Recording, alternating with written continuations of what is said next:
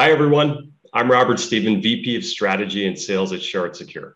Welcome to today's webinar, Microshard Technology versus the Software Supply Chain Attack. The surge of recent software supply chain attacks have put a new focus on securing the software development lifecycle. A software supply chain attack occurs when malicious actors access source code to inject malware or other mechanisms that enable unauthorized access and persistence inside yours or your customers' environments. Your source code can also expose encryption keys and access credentials that can arm an attacker with the tools they need to inflict a potentially massive data breach. Microsharding is a new data security technology that provides defense in depth for your source code by ensuring it's incomplete, has zero value, and contains no sensitive information at rest, effectively mitigating the risks of certain supply chain attack vectors. In today's webinar, we'll cover the anatomy of a software supply chain attack, how Microshard technology works, how microsharding can be implemented into your existing software development practice, and how ShardSecure protects our own source code. Panelists for this webinar are ShardSecure CTO and Co-founder Jesper Tohmo, who has over 20 years of experience in building cybersecurity solutions for the enterprise. Jesper was a founder of a company called Two-Face Commit that is focused on helping companies with secure software development and offers expertise in identity, authentication, authorization, and integration. He was also the co-founder of Nordic Edge, an identity and access management company acquired by McAfee in 2011. Co-presenting today is ShardSecure's senior security engineer, Zack Link. With over 20 years of experience in the IT security space, Zack Link has a broad and deep knowledge of network and endpoint security. Prior to his role as security engineer at ShardSecure, Zack served at security leaders including Cylance, Zscaler's Checkpoint Software Technology, and as a senior security engineer at AT&T. He's helped countless customers deploy cutting-edge technology to improve their security infrastructure and strategy. This webinar will be recorded and available for on-demand viewing after this session. With that, I'll pass the mic to our first speaker, Zack Link. All right, thanks, Robert, and thanks everyone for joining. My name is Zack Link. I'm a senior security engineer for ShardSecure, and today I will be going over the software supply chain attacks and how microsharding your code can help secure the development pipeline. So, what is a software supply chain attack? In essence, it is another attack vector. So instead of phishing or exploiting a server vulnerability, the attacker embeds malware into legitimate software that you end up installing yourself. One thing that makes this such an attractive attack vector is not only the potential scope of the attack, potentially infecting hundreds of companies with a single attack, but also that people inherently trust commercial software.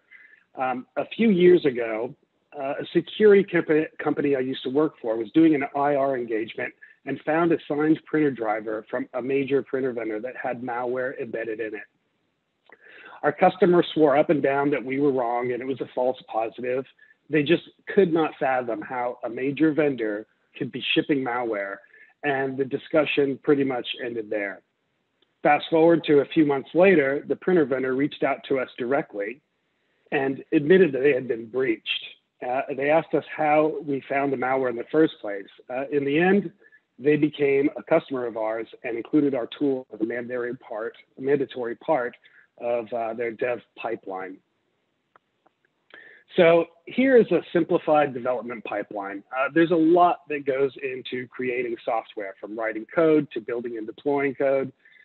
There are vulnerabilities throughout the pipeline, and the attack surface is huge. You have developers committing code, build platforms, test platforms, packaging and signing tools, as well as a distribution and update platform. But the attacker just has to find a weakness in any one phase of this pipeline. And once the attacker infects any part of the development pipeline, the kill chain is essentially the same as any other type of attack.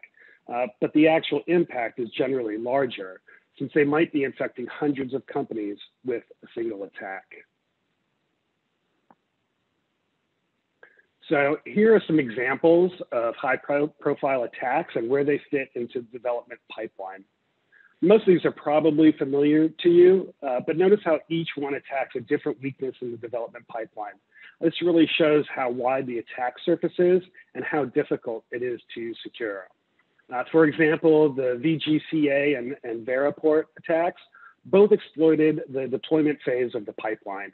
They didn't alter any of the legitimate code, but they were able to embed their malware into the distribution platform so that any customer who installed the legitimate software also got malware installed at the same time, basically piggybacking that malware into the installer.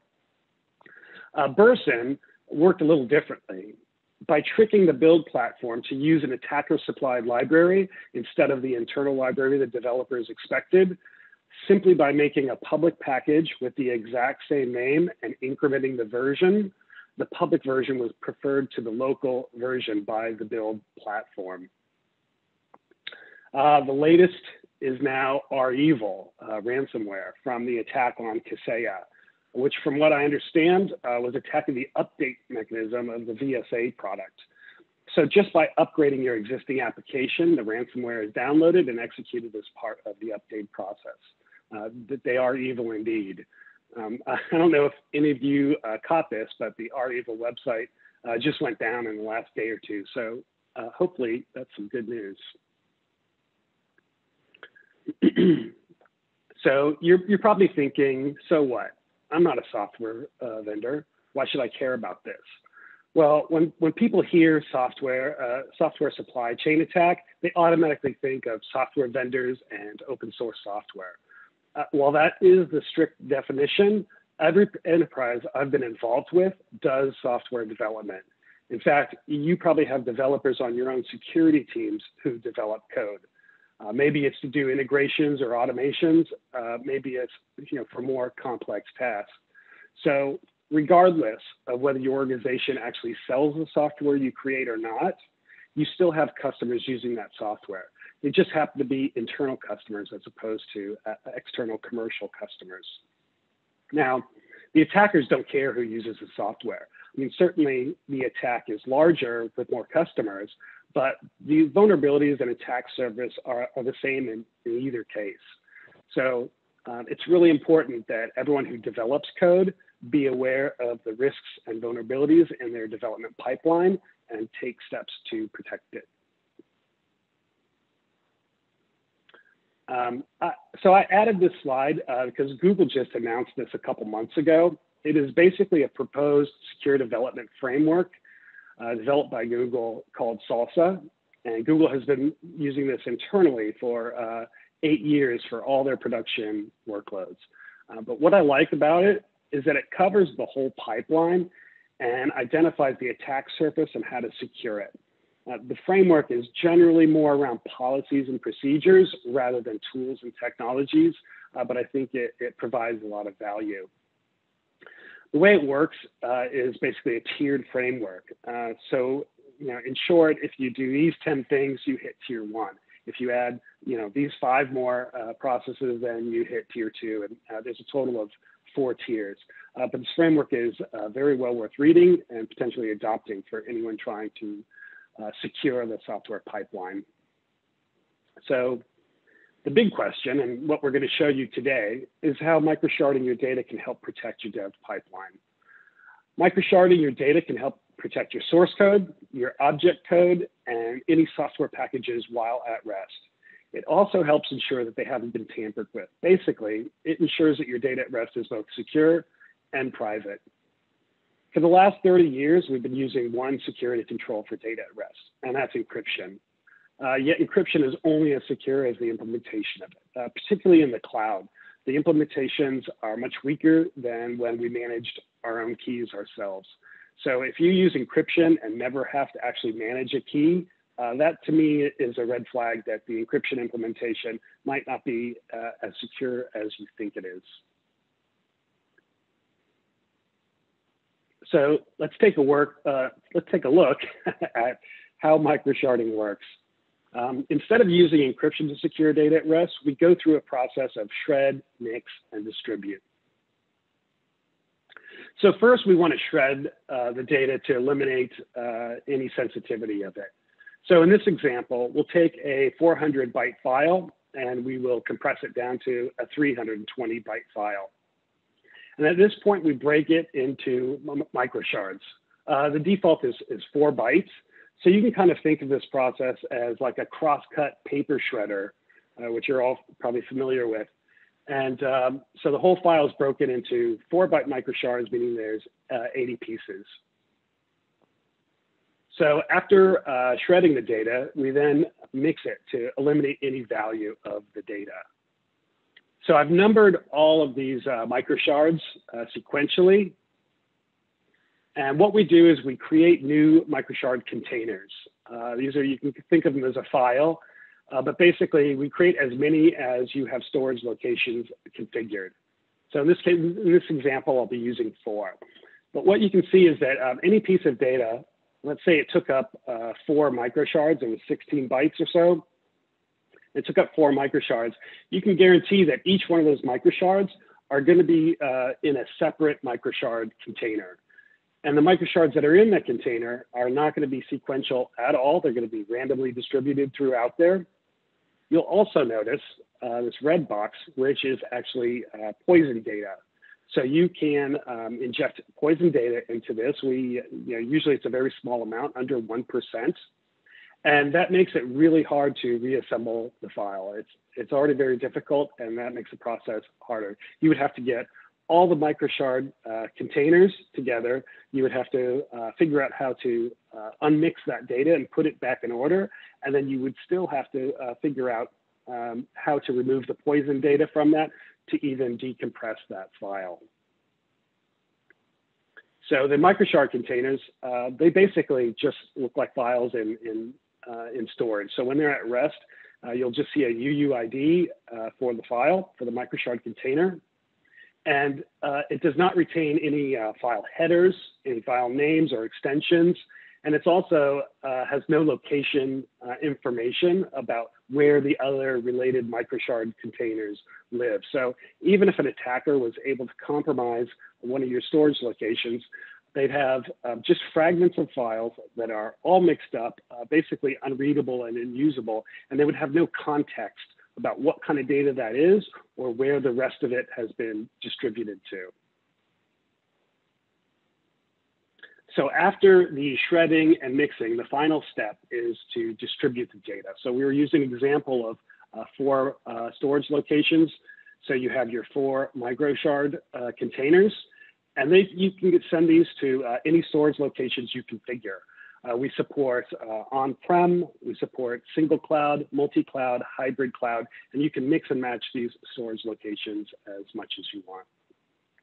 But the main thing being at any of those locations, that data is totally unreadable and unusable.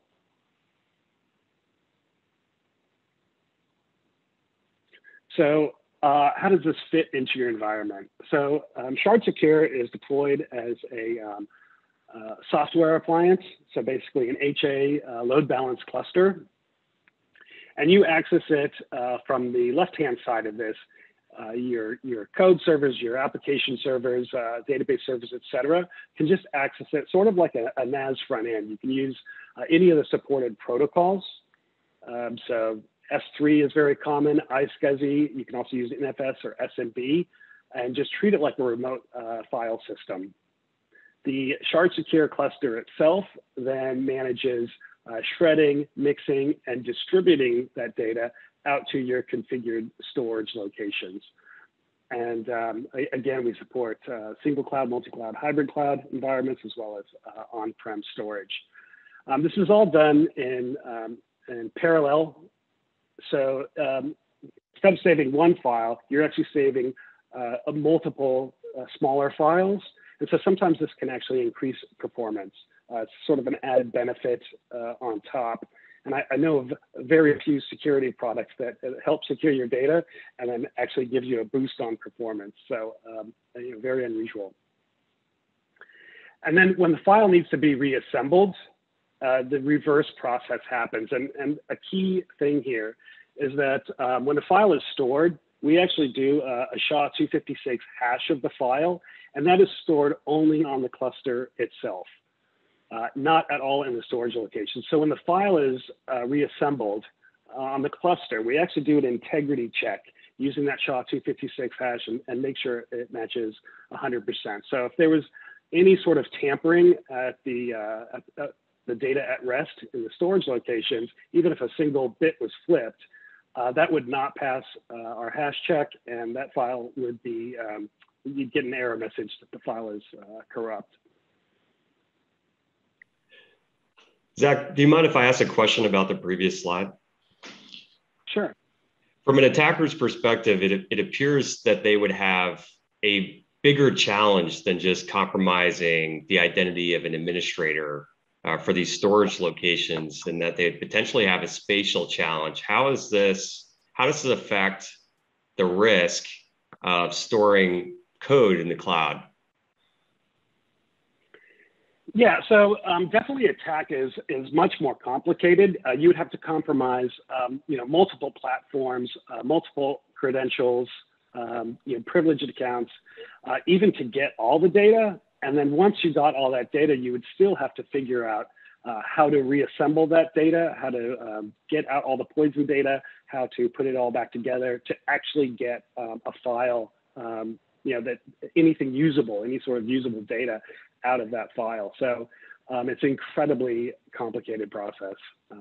We've actually done a study with a university, and essentially it's a lot more difficult than trying to brute force AES-256 encryption mathematically. So we all know that's pretty tough to do. So. Excellent. And can this solution be used with encryption, or is this a replacement for encryption? Yeah, so I think that there's definitely some weaknesses in some encryption implementations, not the algorithms themselves. But that being said, we're big proponents of defense in depth. So microsharding your data, we can use client-side encryption, server-side encryption. We're basically totally transparent to the encryption process. But obviously, you do get that defense in depth, and that someone would have to circumvent both of those controls, both the microsharding and whatever type of encryption using to make it even that much more difficult. So now that you know how it works, I just want to give you a quick example of what microsharded code actually looks like. So I actually took, on the left-hand side, you'll see git.c. I thought that was an appropriate file. And that's how it would look like stored at rest. On the right is the exact same file, but it's actually been microsharded. So technically, this is really just a quarter of the file because I had 4 different storage locations configured. So you would actually have to get all 4 of those microshard containers and try to put this back together. But you can see there's really kind of no relationship from the microsharded data back to the original data.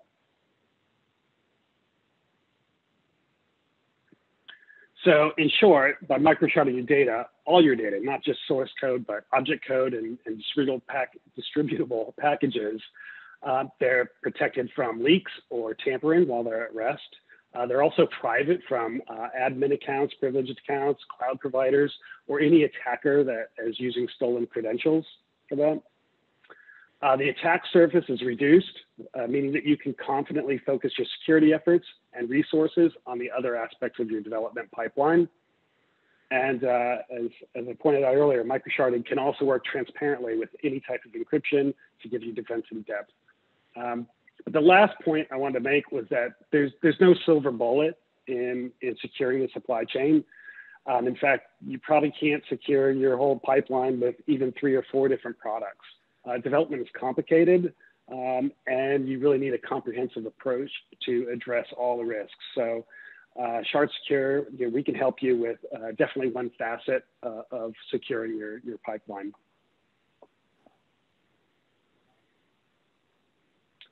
So with that, I'm actually going to turn it over to someone much smarter than I am. So here is Jesper Tohmo, the CTO of ShardSecure, and one of the brains behind the technology. Thanks, Zach. I wouldn't say that. I think you're also adding a lot to the team. We're a team that is working both with development and engineering as well. So As Zack mentioned, I've been I'm CTO and I've worked with this for about 3 years now, building the software from the prototype all the way up to production. And we have a dev team in Sweden that's working on developing this software. So for as Robert mentioned, I've been working with enterprise security software for about the last 20 years. So Zack did a good introduction on how it works, and I'm going to explain a bit more on how we are using it and how it works and how it looks for the actual end user. And as you will see, this is one of the use cases. It could be a lot of different other data that you want to protect in the same way. And we'll mention a bit about those as well, but this is one of the things we've seen so far that is a very good use case for a lot of customers. And I think as Zack also mentioned, even if you're not a software company, you do have a lot of source code.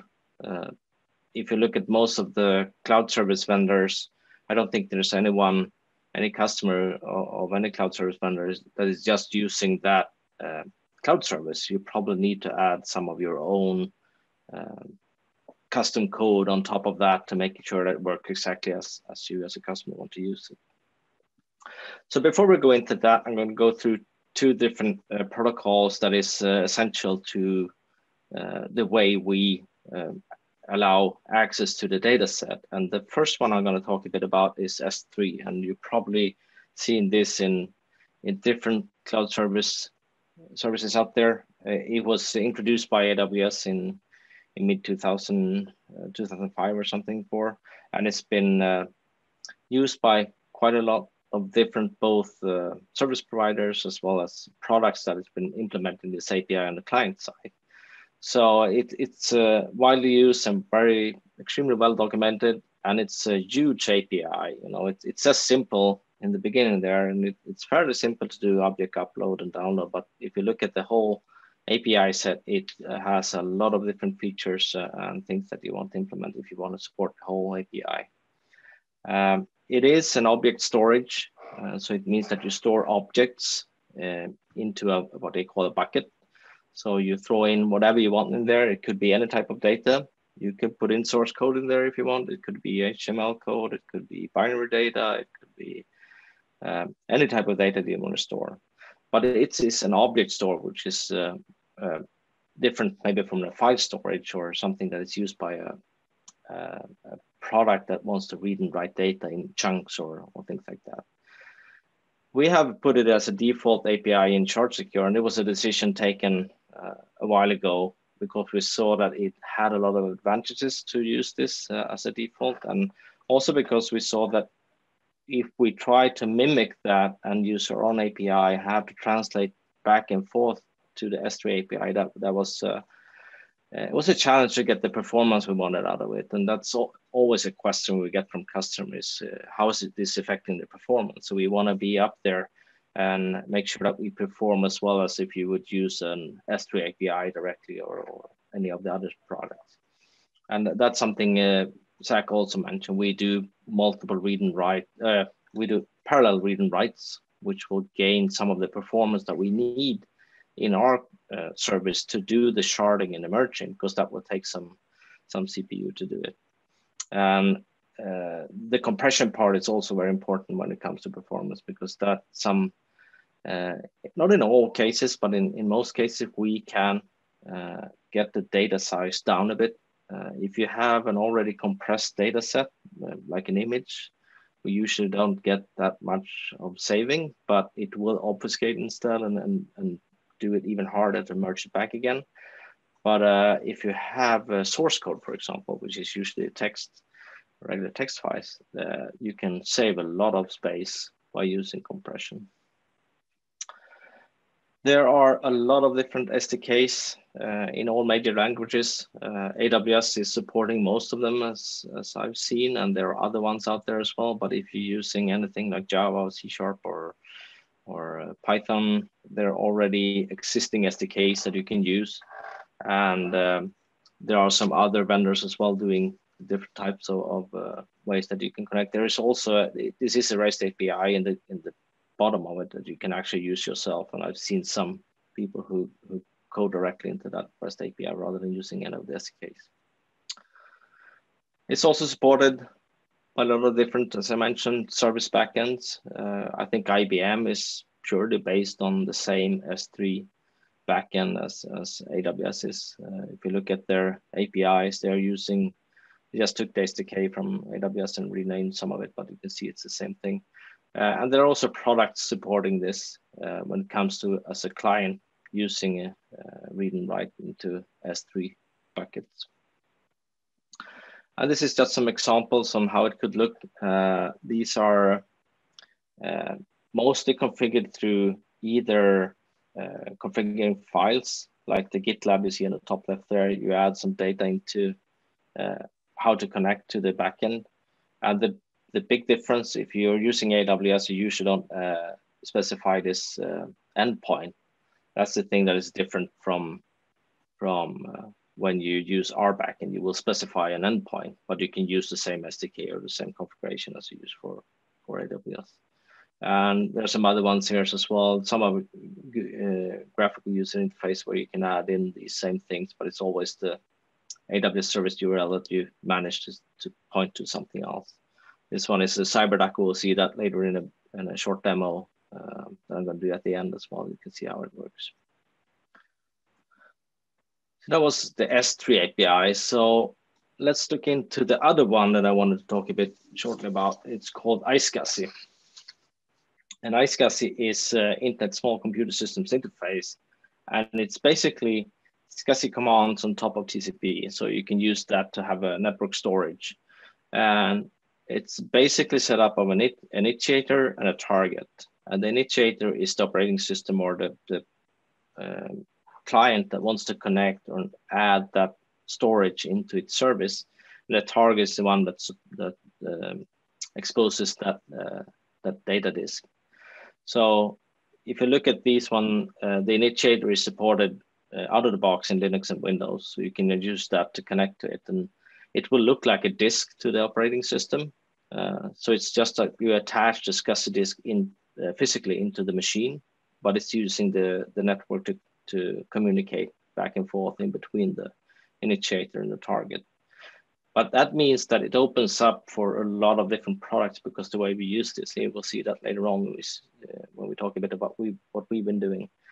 Because S3 is basically an API that is supported by, we talked about the supporting there, and it could be things like backup and restore products like Commvault or Rubrik or even Splunk for logging.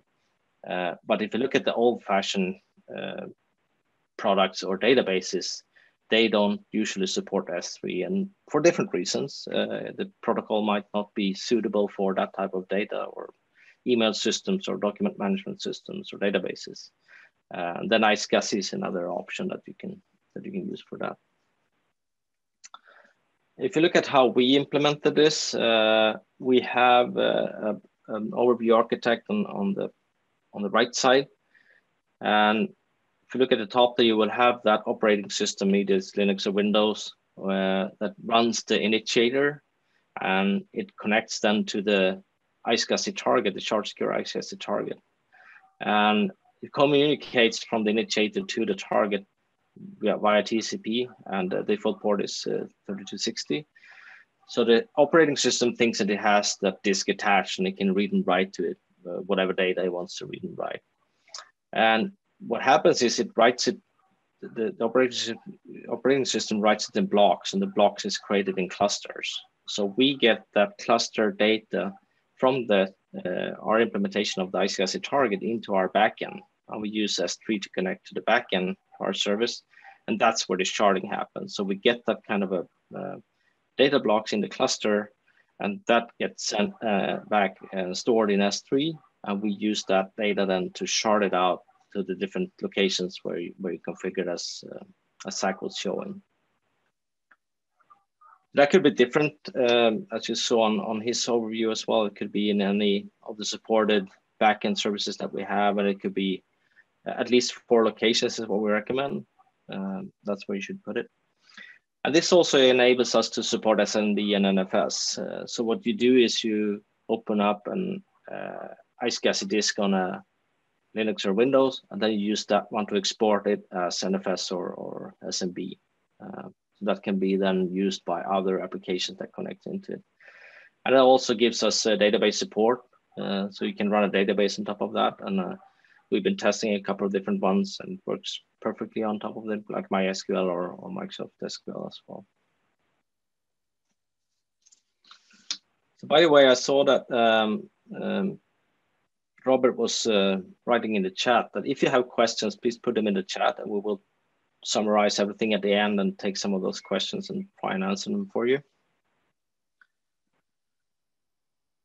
So just for looking into what type of services you want to protect when it comes to this, and if you look at cloud services, the kind of that use case that we've seen is maybe the place where you want to put this type of technology.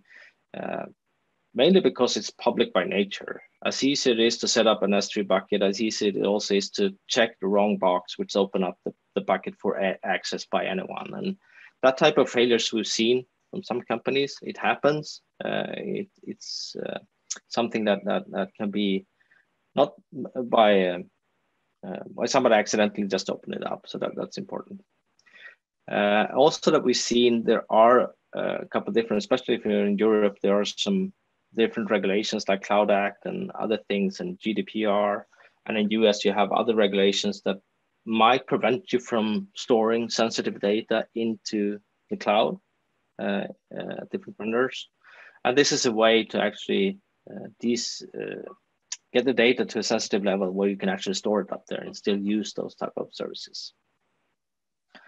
Another thing is when you do use those hosted or managed services, you don't have any control over your data.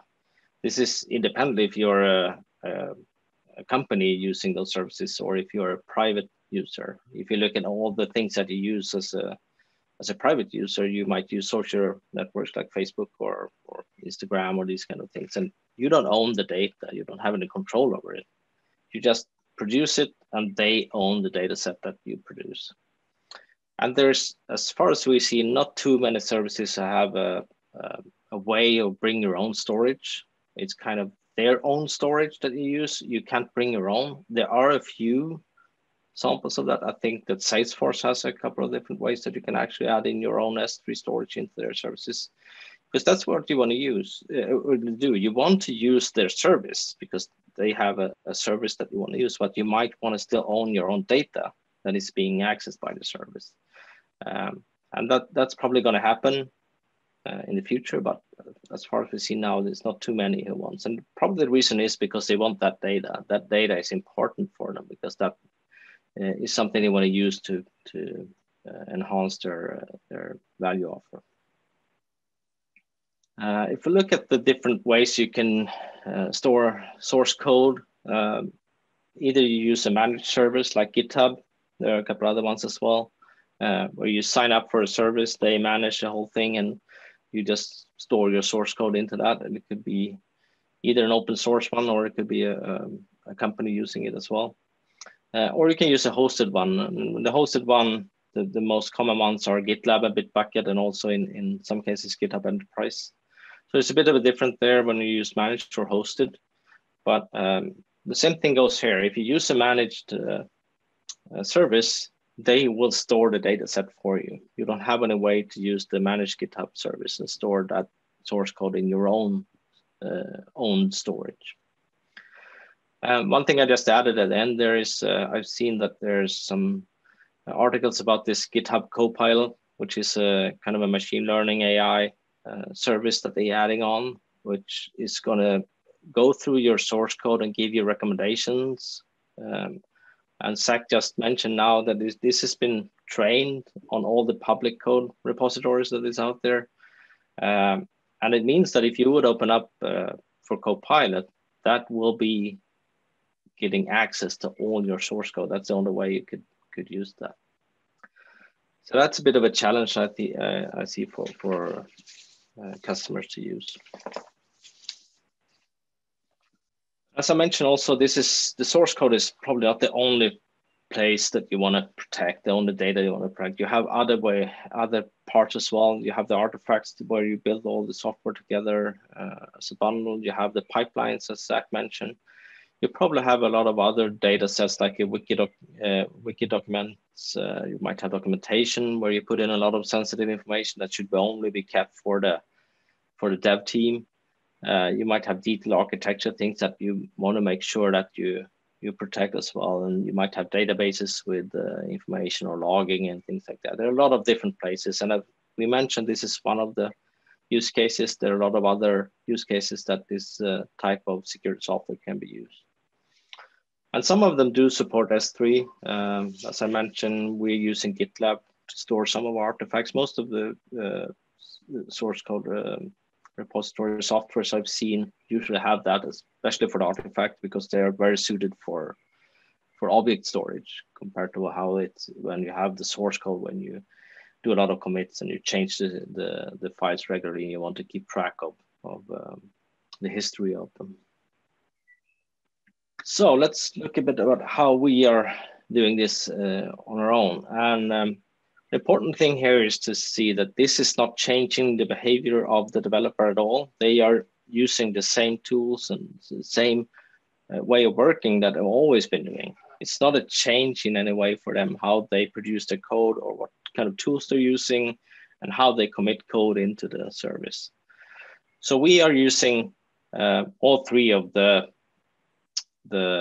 software that exists out there for hosted services like GitLab, Bitbucket, and GitHub, mainly because we want to verify that it works and test it as well. And we are in the need of one of them, but we're using all three of them for different repositories.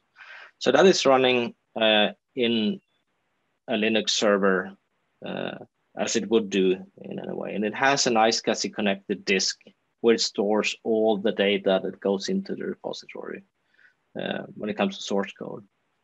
So that service is then connected through iSCSI to our backend. So our backend is a cluster of nodes that supports this iSCSI target. So when we commit data into GitLab or Bitbucket or GitHub, that data is then stored on that disk. And as soon as it stores it on there, it sends it over iSCSI to the target, as we saw on the previous picture. We get it to our backend, and the backend is compressing and microsharding that data set. Jesper, quick question for you here. Sure. What are the advantages or are there advantages of storing our code in the cloud and hosting our own platform over using a SaaS code platform offering like GitHub SaaS? Yeah, it means that we have control of the data. We are the one that keeps the data set, at least when it comes to how to reassemble it. I mean, we're still storing the sharded data, as Zack was showing, into these vendors that we are using. We're using all of the four big ones. But that data that we store up there is still useless to anybody who gets it. If it's a hacker or if it's someone else that gets access to it, we still are the only one who can reassemble that source code to where it should be. So that's a big advantage from using any of the services. Does it make any difference storing that source and object code off of the Git server? You know, it's kind of a different approach. Are there any advantages to storing that and separating it from the repository itself? Yeah, it could be. I mean, you need a service to manage the code, but then you have all the other pieces that goes into it that might be useful to store as an object. But still, you need to have that service to support the Git part of it. So when it comes to source code, definitely. When it comes to artifacts and things like that, as we saw on the configuration earlier, usually they support a way to store artifacts and other things to an S3 bucket. And that means that those type of data that is kind of a binary bundle are very suitable for object storage, while source code is not. And what happens to the code? It's in Microshard form. If I'm an attacker and I access one of these storage locations and I attempt to inject my malicious code, right, my hack, yeah, how does that affect the experience for the developers or the code itself? So that means that it will end up like Zack was saying. We have a way of checking that the data set that is stored out on these different locations is not tampered with. We do that via digest, a SHA-256 digest that we can check that it hasn't been changed. So that's important because that means that nobody can change anything on that side without, but still, we will detect that it's been changed and therefore it's not a valid data set that is out there. And just to be clear, does any data reside on the Git server or the repository there? No, not when it comes to that. It's kind of it's like a virtual disk, I would say, that it's presented there, but for the Git service. But as soon as it writes and reads data, it always is streamed back to the backend through that iSCSI protocol. So it's not stored there. It's just the binaries running on that service, and then the rest of the data is stored in the Microshard backend. And does deploying ShardSecure, integrating ShardSecure, this Microshard technology with the code repository, add any complexity to the deployment or management of the coding platform? Not really. I mean, you have to set up the iSCSI part, which is a fairly easy way of adding in it. It's not different from adding iSCSI, any other type of iSCSI storage. And we have step-by-step guides how to do it, and it's done very quickly. And since it's already in both Windows and Linux, it's a quick way of setting up this kind of source code repositories on top of that, and just adding that disk and make sure that it stores the data on there. And some of them also use some database services, so that's also one place where we validated that databases are running fine as well on this type of technology. It's also important, as we mentioned, that on the right side, whoever gets access to it will not have a complete data set. It's just part of it. It will be compressed, it will be sharded, and it will not contain any useful data sets.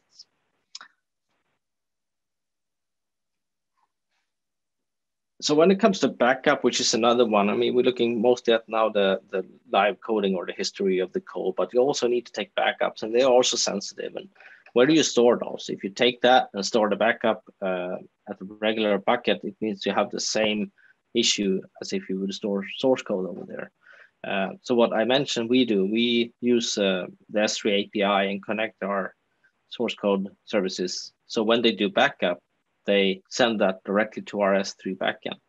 And when you do that type of data set, it's the same thing when Zack was showing you the way that Microsharding works. We talked about 4-byte shards, which is useful when you have text files or sensitive data like source code or credit card information or personal private information like social security numbers. But if you have binary data, 4 bytes of a binary data doesn't make any sense, and maybe probably not even 10 or 12, or I mean, you can go up to maybe 512 byte shards, and still that is not containing any sensitive data because you need a whole binary data set to get anything out of it. So you can have different policies within the backend. So depending on what type of data you get, you can have different settings on how big or small the shard should be, and that's something we can configure in our backend.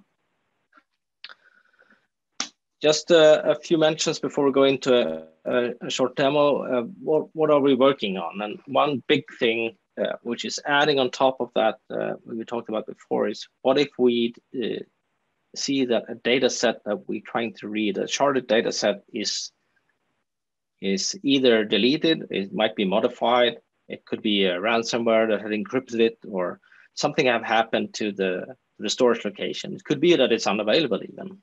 It happens. What do we do? When we are adding in our issue coding, so we will have a parity data as well.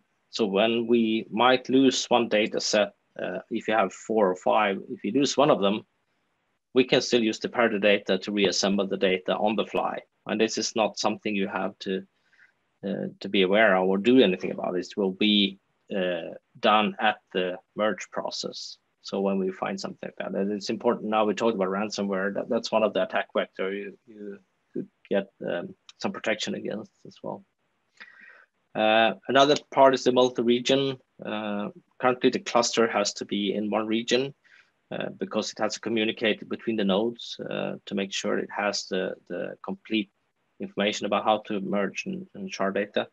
But we're looking at now for one specific customer asked for multi-region, so we're working on that. So we can have a cluster in the East Coast and a cluster in the West Coast, and they can serve the same data set, and we'll have a way of sending data in between them to make sure they are synchronized. I wanted to just end with a very short demo for you, and it's a bit of what already Zack was showing. I will show it live to you. And this is the backend UI that we have. You see, this is just a web UI on top of the S3 backend. So you can see these are the buckets that have been created in here for different purposes. There might be some source code buckets and backup buckets and so on. And I'm using also this one, which is the CyberDuck. This is using the S3 API to connect to the same backend. So if we go into this one, we see we don't have anything in the source code here. And if we look at this one, this is one of the buckets I'm using in the backend to store shard containers. And these are different shard containers already existing here. That's been data that have been uploaded to and you see the July 10 is the last one. So I'm going to show you now, this is a source code file that I have here, this one. I'm going to go to, let me see, here we go. I'm going to sample. So this is the Python code inject.python. And you see this is the source code that I'm going to push up there. So what I'm going to do is I'm going to take this Python code, and drag and drop it over here. And this is now using S3. It's stored there. It looks like it's in there, and it's actually been sharded now and sent to these different locations. So if I go back to my S3 bucket and refresh, we should see a new shard container file here from July 14th. And let's download this one. Right there. So you saw this is the original source code. And this is what it looks like when it's been sharded and compressed as well. You see there's nothing in here that you can find. This is only part of that data set you see on the left side. But you might see a few ones. You know, we're doing 4-byte charge. You might actually see some, but it's obfuscating the whole thing. And it's also changing and adding some poison into it. So to be able to reassemble, you have to know the exact charge size, and it could be different for different policies, as I mentioned. And you have to also know what is poison and what is not. So it's a very complex way of making sure that nobody can reassemble this data set. Okay, that's the things I had. I think we could open up for a few minutes for a Q&A if there's any other questions. Right, Robert? Thank you, Jesper. At this time, if you have any questions, just navigate to the Q&A section of the Zoom webinar and pop your question in there. And we'll give you a minute to type those questions and pop them in. We do have a question from the chat from earlier in the presentation. The question is, can you speak to the high availability of the architecture? And the example is, what happens if the ShardSecure appliance goes down? Okay, I can take that. So as we mentioned, we're talking about the cluster, and the cluster is at least set up with 3 nodes for that high availability. And each node can support any data set. So they are synchronized in between each other. It could be more than 3, but 3 is the kind of the base that we do. And that means that if one goes down, it means that the 2 other ones can support it, and even 2 can go down, and the 3rd one. If the whole cluster goes down, you have to reinitiate the cluster again, start it up again, and just upload the configuration. That's one of the things we don't store any sensitive data on the cluster itself for security reasons. So that's uploaded during startup. So you can just start up a new cluster and add that in, and it will be servicing the API again. And that's one of the reasons also we're doing this multi-region. It means that you can have, if one region would be inaccessible, there's another region who can support and still make sure that you can get the data set. Excellent. Next question. Does ShardSecure work on other code repositories other than GitLab? Yeah, we've been testing a few ones, but it should be, since we're using iSCSI, it means that pretty much anything that runs on Linux or Windows should work. If there's a specific one, we can try it, but we tried the three major ones, as I mentioned. We tried GitLab, GitHub, Enterprise, and Bitbucket. Excellent. Another question. What sort of performance overhead is there? How much longer as a percentage of time compared to normal I/O to shard and store sharded data? The question essentially is, how does microsharding your data affect performance?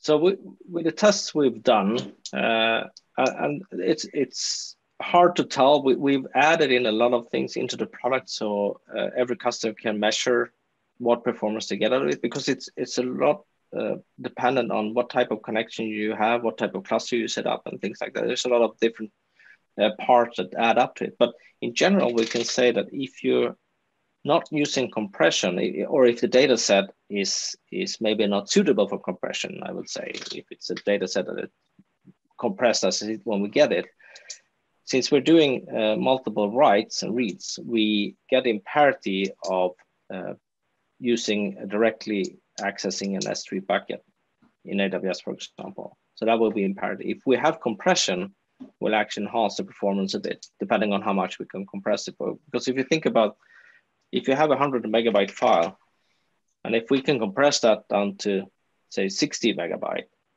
and then we spread it on to 4 different places, it means that we will write 15 megabytes to each of these 4 locations at the same time. So writing that in parallel, 15 megabytes, rather than writing 100 megabytes to one single location. That's where we can get the performance to be a bit better even than using direct access to an S3 bucket. Excellent. The next question is, can microsharding be applied to all types of files or just code? No, it could be any type of data set, and both when it comes to object storage like S3, as I mentioned, it could be any type of data set, but as well as if you're using iSCSI, it means that you can put anything on top of it. It doesn't really matter. It could be a service that is a database storing database files, or it could be a share where you store documents or that type of data as well. Excellent. And this next question is probably a good one for Zack. With the Microshard engine being the central point of control, doesn't that become the weak point in the system? How is the central engine secured? Yeah, so I wouldn't call it the weak part of the system, but we spend a lot of time securing those nodes. So they're definitely hardened. It's still part of the attack surface, though. So while we say we reduce your attack surface, we're not saying we eliminate your attack surface. So if we can remove all your backend storage, where the data actually resides at rest, we're reducing that attack surface. And certainly the cluster remains as part of that attack surface. So we spend a lot of time hardening that and ensure that it's going to be resistant as much as possible to any types of attacks. Thank you, Zack. The next question is ShardSecure a SaaS service or software as a service? Yeah, negative to that. So this is software that you install and deploy in your environment. The storage locations are all storage locations that you configure, and they could be, again, on-prem or any of the major cloud providers or any mix thereof. But ShardSecure as a company, it's not, we do not store any of your data. We do not have any control of your data. We have no access to your data. It is it's a software solution that you maintain 100% full control of. There is not even any type of heartbeat or callbacks to us from that appliance. You could run this in a 100% air-gapped environment with no degradation of service. Excellent, thank you. And that's it as far as questions. In closing, ShardSecure's Microshard technology ensures your data at rest, including code, is always incomplete, has zero value, and contains no sensitive data at rest, effectively mitigating the risk of data breach or software supply chain attacks. Our customers use Microshard technology to compensate for the weaknesses of modern cloud data security controls, providing defense in depth for their most sensitive data in cloud storage, databases, applications, backup solutions, and code repositories. I'd like to thank you all for attending today's webinar. For more information, go to ShardSecure.com or contact us for a demo to discuss how Microshard technology can provide defense in depth for your data. Have a great day, everyone.